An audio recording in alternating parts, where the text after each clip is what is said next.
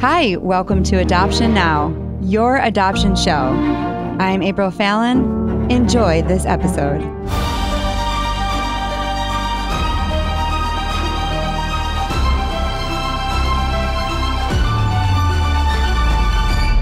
Hey everybody, this is April Fallon, the host of Adoption Now, telling your adoption story on your adoption show. Today we are super excited. We have Noah in the studio. Hey Noah. Hi. We've never been side by side. No, we haven't. Well, I mean, in life we have been. In life, of course, but you know, on the podcast. We haven't been. I'm really excited. Season 7? Season 7 is here. Did you think we'd get there? No. It's the perfect number, though. It is the perfect number. Is this going to be our last season? Whoa, I don't know. We don't know. We have so many stories. You know what? We love the show because we are so honored to have so many guests. That's a big thing in the podcast world. It's like, how are we going to have guests? How are we going to get people? So many of you have written in your stories and they are wonderful. I always say this. Remember, if we haven't gotten to your story yet, we have not forgotten you. Your story is great and amazing. We're just filtering through all of them, right, Noah? Yes. But how excited are we when we get a story and we're like going to bed or we wake up in the morning and I'm like, oh my gosh, you got to hear this one. It's so fun because it just feels like it's never ending. So I don't think there is ever really a true end to our seasons. We got to get to 8 because 8 is our number. It is our number. Yeah. Yep. We're about to celebrate our 15-year anniversary here, December 8th. December 8th. Yeah. That's right. So it's exciting. No, you're right. Waking up and hearing the stories. We love you guys and we love that you share your life with us. If you're new to Adoption Now, welcome. We are a community of adoptees, birth parents, and adoptive parents. Noah and I have 4 children through adoption, and we're grateful for this connection with you, with our stories, with adoptees, with adoptive parents, and also birth parents. It really brings the triad together, and we understand the whole picture. I want to let you know, if you're wondering, I know this month is Adoption Month and National Adoption Month. And if you're like, all these stories are adoptees, it's funny because I always say God knows how we're going to lay everything out. And we had a bunch of stories, but people got sick. Our producer got sick. We got sick. Kids got sick. Our guest kids got sick. I mean, it's just like, it's been a crazy month of just people being sick. Yeah. It's been hard, but we've been able to continue to support and continue to tell stories even through that. We've had adoptee stories, which I think is super cool because we get this chance to talk to adoptees and ask them, what can we do better as parents, right? What can we do with our kids, or ask them advice? And they really love that. And I think it's really important to have an adoptee share their story and give them a valid chance and to hear what they have to say, because it's so, so important. I really love it because I feel like I get the benefit from all these different adoptees because we have 4 adopted kids. Mm-hmm. So it's a huge benefit to be able to listen, and even there's always something that comes up in the story that we can relate to and we can put into our own lives. Yes. So, like the last couple have been pretty amazing for our family. Okay, today is kind of a special episode. We have a guest on that helped our family tremendously. We talked a little bit about her, I think the last episode of season 6. And we just told you that we did this brain mapping thing. And today she's going to go into detail all about it. We met her in Denver and she came up to us and said, you guys, we had spoken at a church in Denver. And she said, I help families. I help adoptive families. We're like, what do you do? And so we just connected with her. And today she is going to talk about her book. She wrote a book called Your Inner Child, and she speaks on the topic of brain mapping. Wendy Gossett, welcome to the show. Thank you so much. It's so fantastic to be here. I appreciate the opportunity. Yeah, we were so excited to work with you, and what you've done for our family has been amazing. In the adoption world, we're always trying to figure out if our kids' behavior is normal and healthy, or are they having an adoption issue or a trauma issue, right? And for some of us who have not raised birth children, we really don't even know the difference. So we're always like, oh no, is this an issue? And what you came and did was you separated personality versus trauma and adoption issues. And we feel like life is so much more clear now. And I think our kids feel more understood. Absolutely. I mean, when I say that it's a benefit to me personally, this probably was, I would say, hands down, one of the most beneficial stories. It's not really a story, but one of the most beneficial times that we've had as a family, and really supporting our parenting. I feel way better equipped now. I mean, it's amazing to me how going into it, I thought I've got some decent tools in my belt. And then you go through this process with you, Wendy. It was amazing. Why don't you tell us a little bit about what you do? You have no idea how excited that makes me. It just kind of makes my hair curl up on top of my head.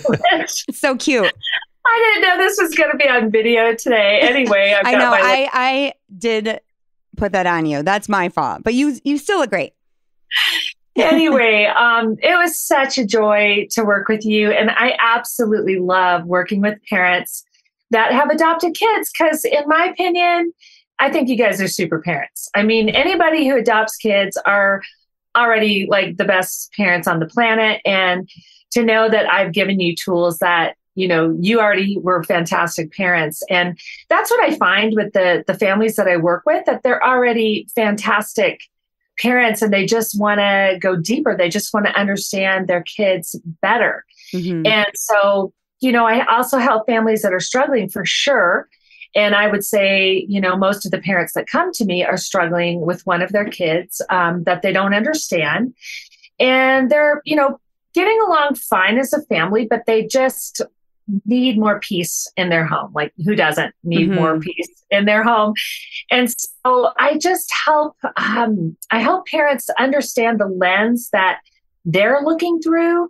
And so we all have biases and how we see the world. Albert Einstein said that there, is really no reality. It's all just our perception of reality. And so based on how we were parented and based on our own personality and based on our own experiences, we come to the world with all these biases and expectations. And so I help parents understand what realistic expectations are for each one of their kids. Because a lot of times, what comes so easily to us, it's like the air we breathe, the water we swim in, is really difficult for someone else. It's so true.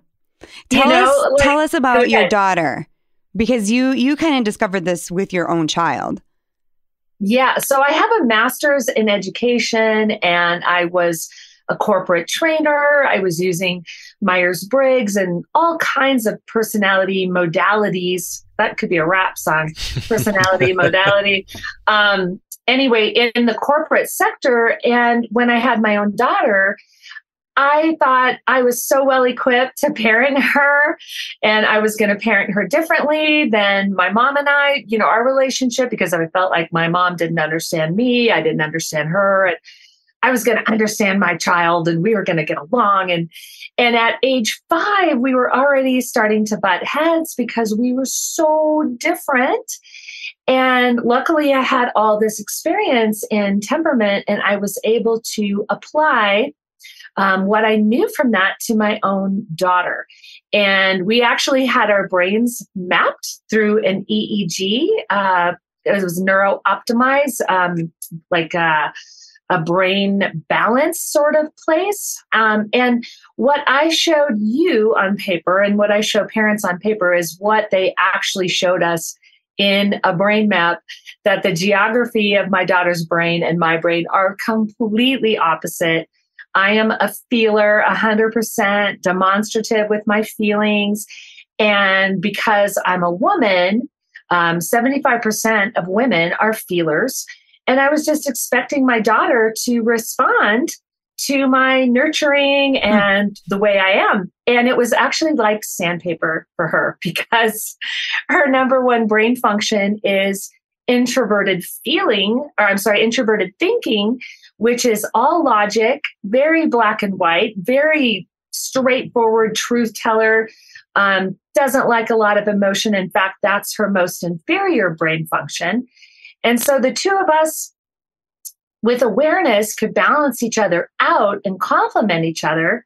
But without the awareness, we were just butting heads. Mm-hmm. And so that was what caused me to look into temperament. And it's been the best thing for us because we're still extremely different, but we know that we complete each other. And so we're really close as a result of that. I think that's what we experience as well, is just a shift in understanding these little people that we have in our house, understanding ourselves and understanding each other, right? That's what we really needed. And what happens with Wendy is when you connect with her, she sends you a personality test and you take it for yourself. Your husband takes it or your spouse takes it. And then your children, you take it for your children, or if they're old enough. And then you come together and you kind of explain how everybody works together. And so we had this opportunity to do this with Wendy. And I feel I just love it so much because I was struggling the same way you were, is that I was parenting my children with feeling, hey guys. And some of them were responding, right? Because they're feelers.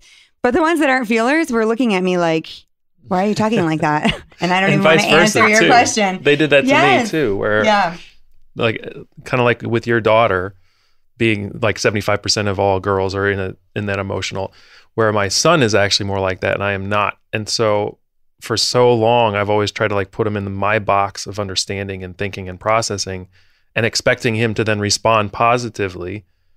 And I can't tell you just in the last month how much things have changed where I'm going to get emotional talking about it, because you run as a parent, you run into times where you get so frustrated because you can't connect with your kid and you so desperately want to have that. And so to be able to do that, the way that you were able to explain it in both a logical and an emotional way, right? So you're able to really take all, what are the 8 different kind of categories? Very good, Noah. You passed. But being able to do that and then explain that and really, it's just such a helpful thing. We've talked to so many friends and parents ourselves already and saying, you've got to do this if for anything else to be able to connect just a little bit more with your kids and your spouse too. Yeah, I think in the adoption world, for me, some of the response that I was getting from our middle 2 kids felt like, do they have attachment issues? Like, are they attached to me? Are they upset about something bigger? And honestly, it was because I was approaching them in not a way that was their personality, right? And now the shift, especially between Vivi and I, is so wonderful. And spending time with her one-on-one, but in a way that she wants to, not like going shopping, where my other 2 girls are very much like, yeah. And then she wanted to do something else, and recognizing that she is sensory. Yes. Yeah. Yeah. But she's also an introvert. Right. So that kind of shifts things too. Because Lily is also, so much like me, but she's introverted. So that changes the dynamic there too. And often Lily and I do have moments because she's a feeler, but I didn't realize how much she needed to be in her room alone and just, really recharge that way. I was like, come on, let's go. And AJ is the only one that can keep up with me. Right? I'm like, he's the most attached, but that is not true. It doesn't mean he's the most attached. He's just the most like me, right? We're the same and we get each other. But we found out that Noah and Malia are the same. And so now parenting her, I'm like, oh, what would Noah do in this situation? Like, how would Noah feel about this? Right? And really trying to think how she thinks and not just giving gifts it's so much deeper. And I just see our kids are so much happier. Do we get it right every time? No, because you factor in being tired. You factor in all the normal parenting stuff, right? That can make you off and you wish you had done better. But at least we have, like you said, a roadmap. We go back to this book.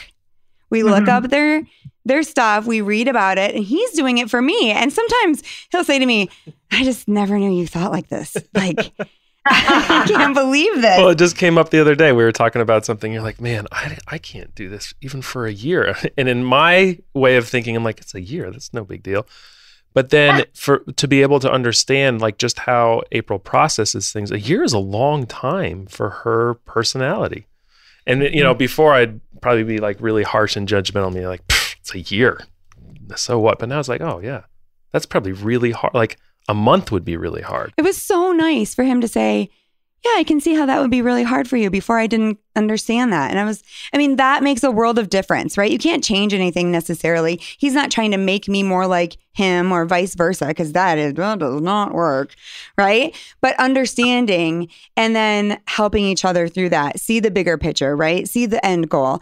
And I'm always really good with AJ, and I felt sad that they were missing each other because this is his dad. And it's like he couldn't understand. But now we just went through this huge thing with AJ and the basketball team, and he's in 6th grade, and we didn't realize they only take mainly 7th graders.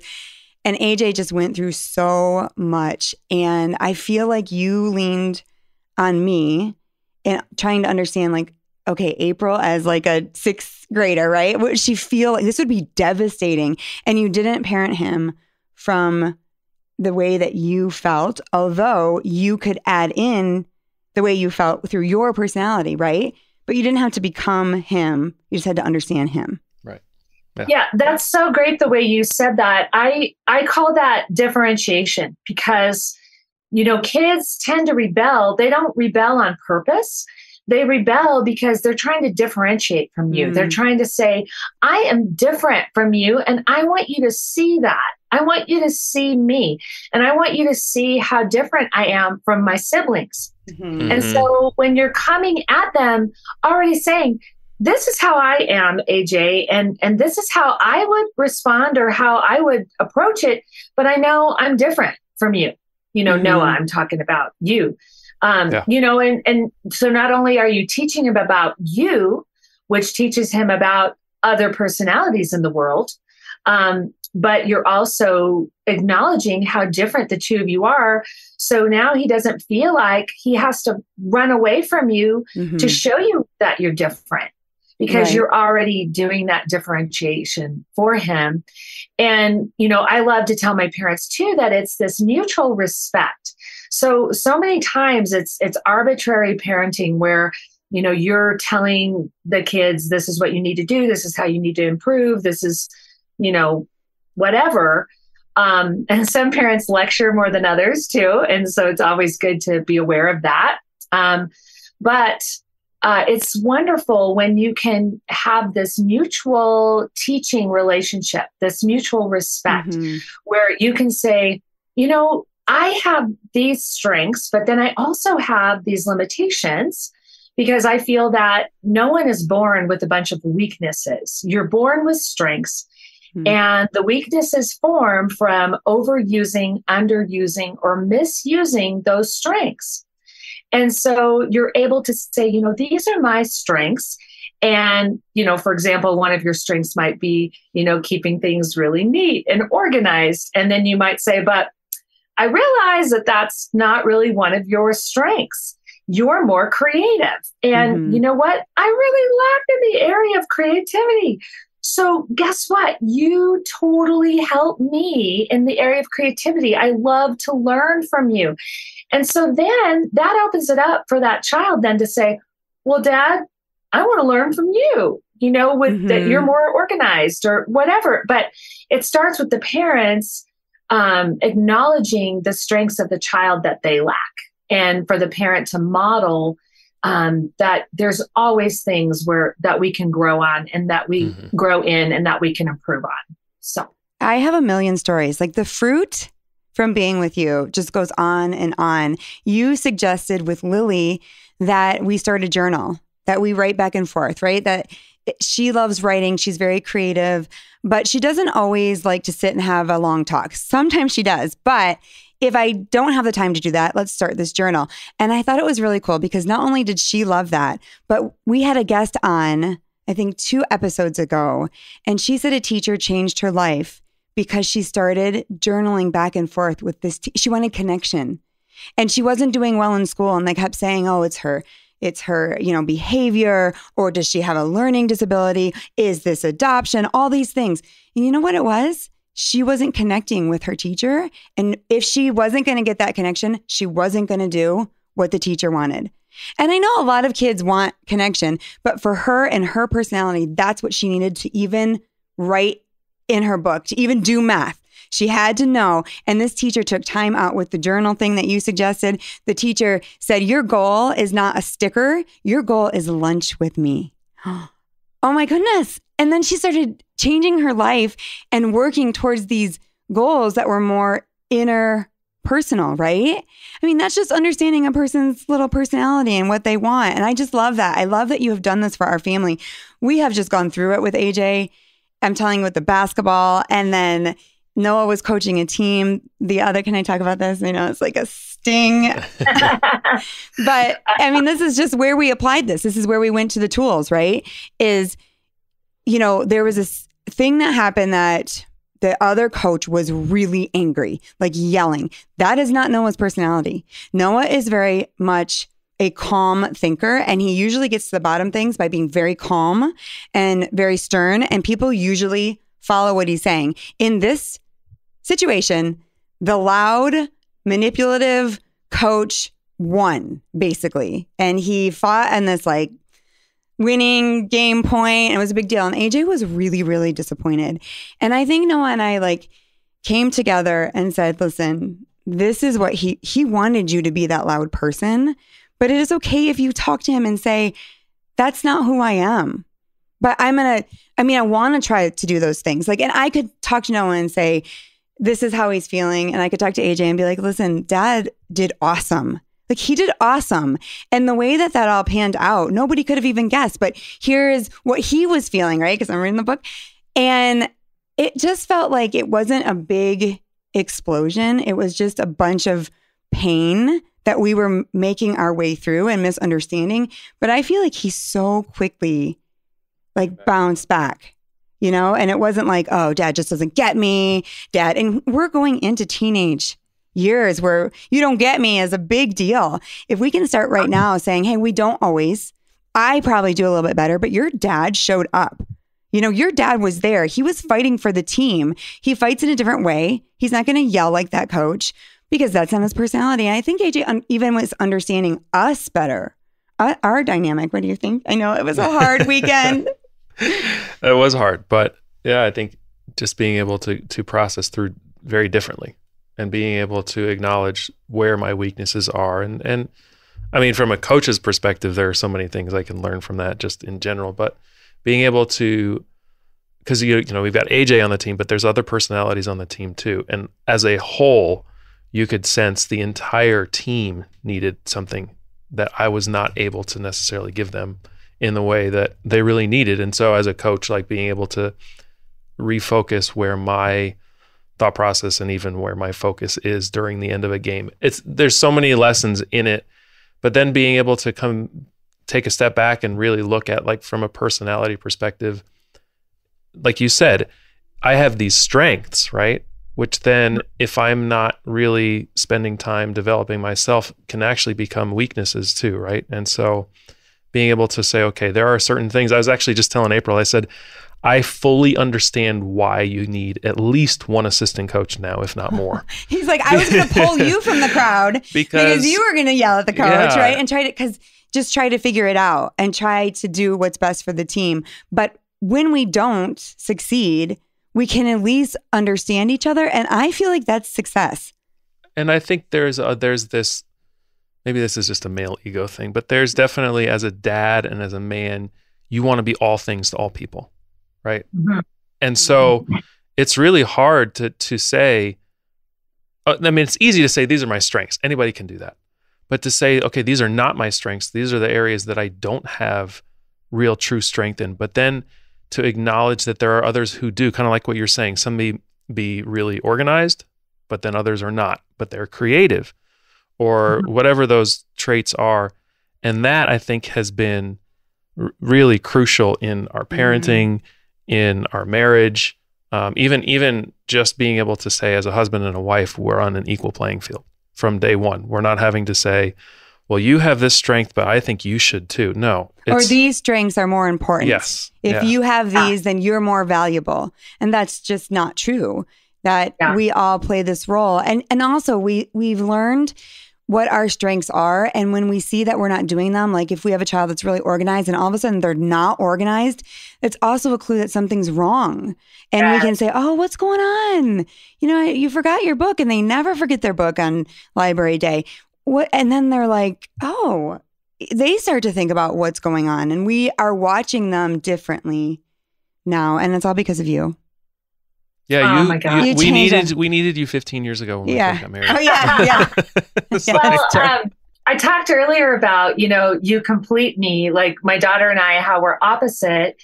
And, April, you and Vivi are those opposites as well. But like you said, Noah, there are 8 brain functions and everyone prefers 4. And so the recipe for chemistry in couples is usually you have the same 4 brain functions, but they're in inverted order. And so you balance each other out. And I like to say that before marriage, it's chemistry. That's what creates that spark. But then after marriage, it's carpentry, because it's a lot of work, because you have to understand each other.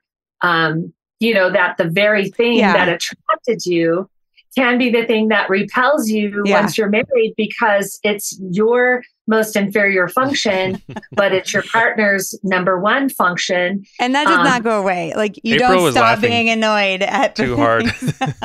Laughing too hard. But now I know I don't feel so misunderstood, and like he just doesn't get me. It's like he gets me and he's still annoyed. Or vice versa. Doesn't mean those things don't. Just because you understand something doesn't mean it's any better.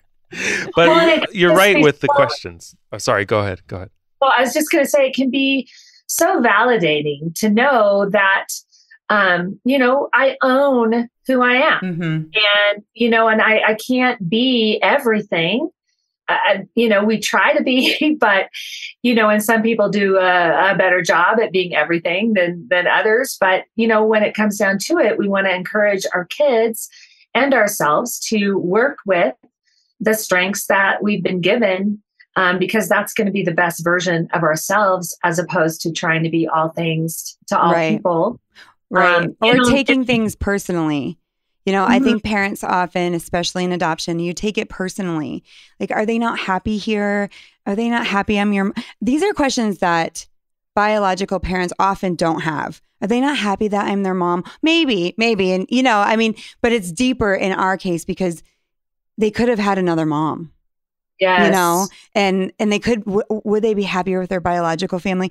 And I always thought a little bit, what if their biological family got them better? And I'm just not getting them, because you go down this bad spiral and you stop that spiral. And I want to talk about when the personalities are switched, that can be really hard too. For instance, AJ and I are more like, he talks nonstop. My friends who have boys say, my son tells me nothing. I'm like, really? Because when AJ comes home, he sits down and tells me everything that's going on. And that's because he has actually, would you say 75% more females have his personality. And that's hard for Noah. He's come on, what are you doing talking so much? Let's go play, and it's like, oh, it switched. But also with Vivi, I was trying to talk to her in like, this like, woo, wave, all emotional. And her personality is in more males than it is in females. And so, and it does, I don't want to discourage her from who she is, right? But she's going to think more like Noah, right? We have 2 that think like Noah and 2 that think like me. And it's so much better. I go to him all the time. I'm like, what does she need? Does she need me to hug her? Because she kind of is like not a snuggly person. Right. Do I need to wait for her to come to me? And I don't even think anymore, Wendy. I don't even go down that trail anymore of maybe she doesn't love me, or maybe we're not connecting, because I don't even believe that is true. That is not true. She belongs where God put her. She belongs with us. Do I think that she may go back and visit her biological family and connect in different ways? Absolutely. We want that. But for right here, right now, she is with Noah and I, and our kids are with us for a purpose. They have a destiny. And you taught us how we all fit together. And I tell them all the time, I need you. I need you. I need your little creative mind. I need you who you don't think, Vivi doesn't think emotionally. She just does. But man, she pulls the family through a lot. If AJ's upset about basketball and he's crying and Noah's trying, she's the one who is actually pretty solid. And during the time that we were last weekend, I mean, she was like doing the things that she knows to do, putting the shoes away. She went to organizing, right? Because that's what she knew she could do to help the family. And what a great role to be like, I know you don't understand, we're all crying, but you are doing you and we need you.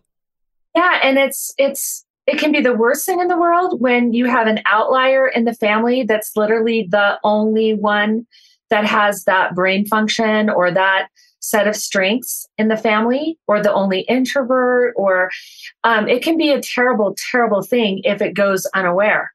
But like Vivi, if you understand, then you can call her out as special because she has these strengths that no one else in the family has. But I've seen it work the other way too, where the parents come to me and they're like, oh, our son, he's just like, it's rough being around him. It's just, he's prickly. He's throwing the whole family off.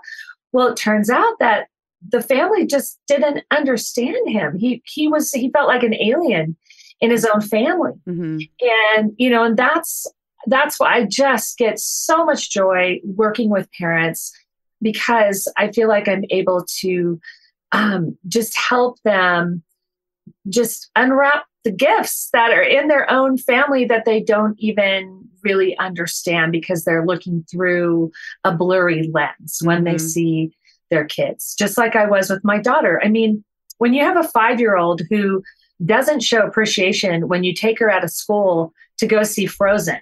Like, I took her out of school one day to go to see Frozen with me, and she didn't even crack a smile. She didn't even say thank you. And I thought she was broken. I didn't like my own daughter because she just seemed unappreciative. And, and I didn't have the added issue of having her be adopted and thinking that she didn't love me. So I can't imagine how that would feel. But, that's how I felt with her. I wanted my daughter to sing more than anything because I'm a singer, and I would be singing in the car, rehearsing for something. And she was only 4 or 5. And she'd say, "Stop singing, mommy." I mean, you see these Hallmark movies where the mom is singing to her child, and my child's like, "Stop singing, mommy." She sings with you now, though. She is a worship leader. She sings all the time in her room. I just had to back off. It's kind of like you and AJ, Noah. I had to back off and just let my will for that die. And what happened with her personality type, and I can tell every parent that has a child like my daughter, just plant the seed and walk away because they will come around, but it has to look like it's their idea. It has to look like, right. Yeah. Yeah. I just have a great message for adoptive parents. If you're out there and you're listening to this and you're like, I need Wendy, I need a coach, I need someone to help me understand, because if we don't understand our little people, that little thing that we're talking about right now, that insecurity that we have as a mom saying, oh, does this child like me? Or even the child saying, no one gets me. I'm adopted and no one gets me. We want to end that. We want to put an end to that. That is a little voice that is not true. And if your family was brought together through adoption, learning to understand each other is so, so valuable so that you can take that little voice out and stop that right now, because our little people really need to feel understood. And the last thing we want is them to grow up and be like, I didn't belong in my family. I was adopted and I didn't belong. Oh my gosh, that just like breaks my heart. And I was seeing that we were misunderstanding our kids in a way that I was feeling like, are we going down that road? And then you kind of reeled us back in. And I just want to show, this has writing all over it. And if you're listening to this on podcast, this is also on YouTube. So you can see us and you can see what I'm showing you right now. But there are little like icons for every part of their personality. And if you can see, we have the same icons, just in different order. So there are strengths, and we can look at this as our roadmap and say, oh, okay, right now, AJ's acting this way. And then, he does have a little bit of the house, but it's very last, right? And so you explain how those roles play, those little icons play in a little child's life or in our lives, and how to bring those, what you call the baby, out in what part of them is a teenager. I know it's kind of like complex to understand it, but you really take people through the phases of even the icons that they have. Yeah. So it's like a car model with the psychological functions, and it's kind of like the back end of Myers-Briggs. Mm-hmm. And I feel like it's the most user-friendly, but very diagnostic tool. Just like what you're doing right there. You look at that brain map and you can diagnose what's going on with AJ based on how his brain is situated, the geography of his brain. And with AJ, the reason he is so creative, he has the most creative brain out there. What balances that creative, open-minded brain is his baby function, which is the details. And it's designed to balance his brain. And as an adult, he'll find much more balance as his brain develops. But as a child, it's very out of balance. And he's all about the big picture and going from A to Z, but he skips B through Y. And so it's like passengers in a car. We all prefer 4 brain functions the most. And whatever brain function is driving, that is most of our personality. But we have a co-pilot in the front seat also. So our front seat brain functions make up 80% of our personality. And then we have a teenager and a baby in the back seat. And those are underdeveloped. And they start developing when your child's, around 10, 11, 12 years old. And then they just continue to develop from there. So I'm even able to help parents kind of forecast what qualities are going to develop in their child down the road. And the book talks about that, all ages, what you're going to be able to expect from your child, and even what you're going to kind of expect from them as an adult, and what you can kind of steer them towards and steer them away from. Even today on the way over here, I mean, I could talk to you all day about this. I know. We could do because all the things in our family right now. April and I were even talking about something with AJ and how we needed to get him to this place of understanding. And now I'm sitting here listening to you again and talking, and I'm like, no, we don't need to get him to a place of understanding. We need to understand, almost like a reminder of this is just how he functions. And so in that, like you're saying, encourage the weaker parts of that personality to come forward. But at the same time, it's just, that's his personality. Like that may be something for the rest of his life. Right. And I do want to say that as we kind of pull apart, this is their personality, you will still probably see adoption issues, right? It's not like this is going to solve trauma, but you get to pull it apart and say, oh, okay, that is not, I'm taking that into something it's not. And just have a clearer picture of what kind of help you need to get your child. There are children who need to be in trauma therapy 100%. And then also how their personality responds to trauma, right? How they're going to each talk about their adoption, right? AJ's like, yeah, I'm adopted. Cool. The other ones are more introverted. Does it bother them? I don't know. We have to talk about that. And we will bring in a therapist to do that.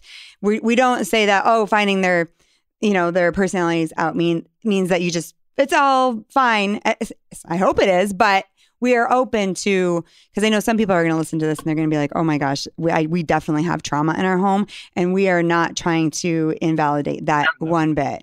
We just want you to understand each other. And it's so good for your spouse and you to be on the same page and to handle it together. And I think that that's really what we're feeling now is like, okay, we're together in this. There's a stigma around the whole trauma and adoption too. And I think this is a tool that actually allows you to then separate the two, because once you have this, now I can go back and we can talk about, okay, now that we know that these are the personality types and the different traits we're seeing, it's almost easier now to identify trauma versus just personality. Mm-hmm. Where before it's just, they're adopted, so it's got to be trauma. Mm-hmm. And like April said, we are not discrediting that at all. This is really, I think, a tool to improve your ability as a parent. And I think it's not just for adoptive parents. I mean, this is our topic. So absolutely. And sometimes some things that kids go through are not for adoptive parents. Like, it just doesn't work. But this is one of those things that can go both ways. I just am passionate about it. And I'm talking to so many different families, and I'm always thinking, you need Wendy. Because they're like, I don't know, all of a sudden this thing came up in 4th grade and our daughter's bawling her eyes out. And we've never had anything happen like this before. And it's like, you need Wendy, because she's going to help you separate that and parent her. And I've sent lots of families to you. I want people to go to you. They're going to call you. How do they get a hold of you? Well, I have a website, wendygossett.com. So my last name is Gossett. And they can buy my book there. They can take a free child temperament test. It's a shortened version. There's my book. Nice job. Nice Vanna White. That's my Vanna moment. There. And they can also just sign up for the session that you and Noah did, which is Understanding Your Family 101. And that comes with tests for everyone in the family, including mom and dad, to help get you on the same page parenting. Because sometimes parents are just pushing against the tide of their child's temperament. And this will help you just to relax and to go with the flow. Because so many times you'll have in-laws or parents saying, oh, you need to do X, Y, and Z. And this way you can tell those people, nope, I am parenting my child exactly the way they need to be parented. I have, I know their temperament and this is what they need. And it just gives you so much peace of mind as parents. Thank you so much, Wendy. I appreciate what you have done for our family, and I hope you can help a lot of other families. Noah, thank you for also joining. I know I talked about some hard topics. That was great. That's our hug, our camera hug. Camera hug with the wires. All right, Wendy, take care. Thank you so much. Thanks, Wendy. And thank you for listening. Don't forget to subscribe to our weekly podcast and follow us on social media. Thanks for joining us on your adoption show. See you next episode.